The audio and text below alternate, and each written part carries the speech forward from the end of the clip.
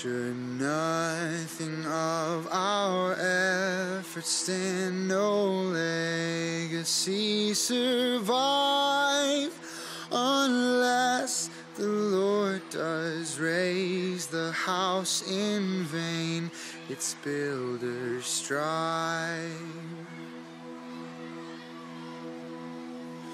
To you who boast tomorrow's gain, tell me, what is your life?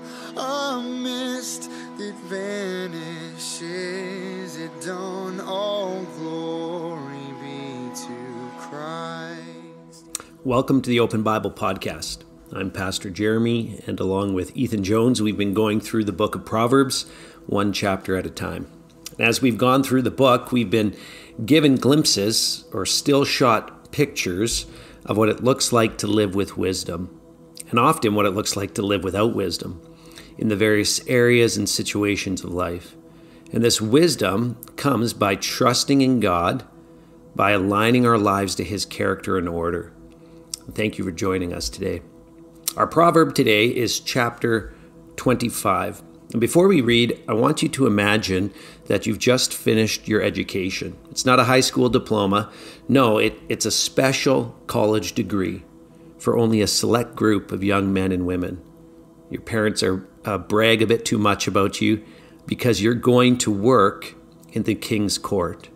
You'll be assigned as an assistant to a noble, and you'll find yourself around powerful people. It's exciting, but also a bit dangerous. And just before you begin, you've been given some last-minute advice in the form of a commencement speech, so to speak, from Proverbs 25. These also are Proverbs of Solomon, which the men of Hezekiah, king of Judah, copied. It is the glory of God to conceal things, but the glory of kings is to search things out. As the heavens for height and the earth for depth, so the heart of kings is unsearchable. Take away the dross from the silver, and the smith has material for a vessel. Take away the wicked from the presence of the king, and his throne will be established in righteousness. Do not put yourself forward in the king's presence, or stand in the place of the great, for it is better to be told, "Come up here," than to be put lower in the presence of a noble. What your eyes have seen, do not hastily bring into court. For what will you do in the end when your neighbor puts you to shame? Argue your case with your neighbor himself, and do not reveal another's secret, lest he who hears you bring shame upon you, and your ill repute have no end. A word fitly spoken is like apples of gold in a setting of silver. Like a gold ring or an ornament of gold is a wise reprover to a listening ear. Like the cold of snow in the time of harvest is a faithful messenger to those who send him. He refreshes the soul of his masters. Like clouds and wind without rain is a man who boasts of a gift he does not give. With patience a ruler may be persuaded, and a soft tongue will break a bone. If you have found honey, eat only enough for you, lest you have your fill of it and vomit it. Let your foot be seldom in your neighbor's house, lest he have his fill of you and hate you.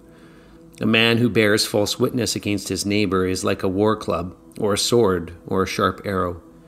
Trusting in a treacherous man in time of trouble is like a bad tooth or a foot that slips. Whoever sings songs to a heavy heart is like one who takes off a garment on a cold day, and like vinegar on soda. If your enemy is hungry, give him bread to eat. If he is thirsty, give him water to drink. For you will heap burning coals on his head, and the Lord will reward you. The north wind brings forth rain, and a backbiting tongue, angry looks. It is better to live in a corner of the housetop than in a house shared with a quarrelsome wife. Like cold water to a thirsty soul, so is good news from a far country. Like a muddied spring or a polluted fountain is a righteous man who gives way before the wicked. It is not good to eat much honey, nor is it glorious to seek one's own glory. A man without self-control is like a city broken into and left without walls. All right, now you're ready to serve in the court. It's a great chapter full of wisdom, but I want to focus on a couple of things that characterize someone subscribing to wisdom, not only in politics, but more broadly as well. Verses 8 to 12 encourage patience and confidentiality. And we've chatted a bit about these before. But verses 13 and 14 add reliability to those important characteristics. Let me read them again. Like the cold of snow in the time of harvest is a faithful messenger to those who send him. He refreshes the soul of his masters. Like clouds and wind without rain is a man who boasts of a gift he does not give. The importance of being faithful with what we've been given is seen in verse 13. And this is contrasted with being unfaithful in verse 14. And both use weather to illustrate this. Like the cold of snow at harvest. Now, I'm not a farmer, but I know around here that you don't want snow at harvest, usually. So this metaphor is not referring to a sudden dump of snow while you're trying to gather in the grain. How do we know? Because of its explanatory parallel immediately following. A faithful messenger refreshes the soul of his masters. So a trustworthy envoy is being compared with a cold, refreshing drink during harvest. A tall glass of ice water after hard, dry work. Snow would be brought down from the mountains for this very purpose. Have you ever felt that refreshment? The refreshment of someone who is reliable. Man, let me tell you how refreshing it is to have someone you can count on. Someone you can delegate a task to and know it's going to get done. And not just get done, but get done the way it needs to be done. I am privileged to serve with many men and women like this, and there are few things that encourage me more as a leader than someone who is steady and reliable with what is entrusted to them. This is contrasted with the unfaithful boaster who promises but does not deliver. It's like when you desperately need rain and you see the clouds coming, the wind picks up, but there's no rain. An unfaithful boaster. Verse 16 will add self-control to confidentiality and reliability. But before that, in verse 15, we have another important characteristic for serving with wisdom. Listen to verse 15. With patience, a ruler may be persuaded, and a soft tongue will break a bone. Gentleness. I love the imagery in this verse. Patience is described as a soft tongue, a gentle word. And what are a ruler's thoughts compared to?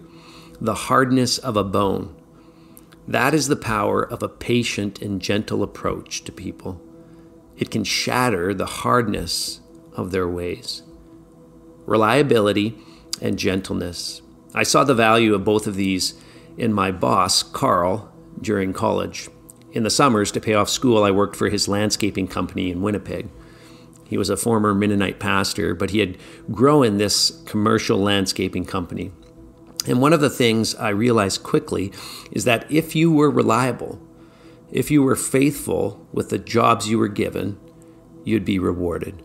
The first summer I worked for him, I weed whacked for days on end, rocks pelting wherever I had forgot to cover up, sweat stinging my eyes, my hands in a constant gripped position.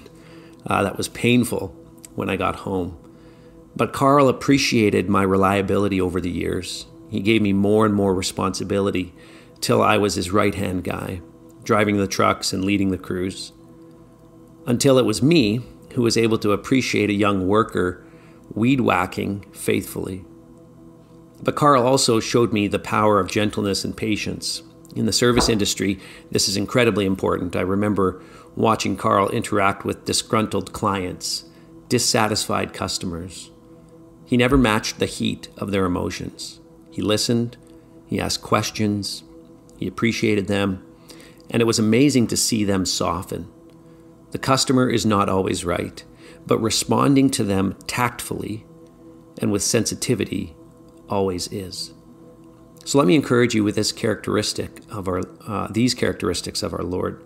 If you're working for someone today, be faithful, be reliable, do what is expected of you well, be refreshing. If you're leading someone today who is reliable, let them know how appreciated they are. If you're interacting with folks today, ask God to give you a gentle spirit. If you've been gentle with someone, if you haven't been gentle with someone, ask for their forgiveness. And may the Spirit empower us to glorify God in these ways today. Go in peace.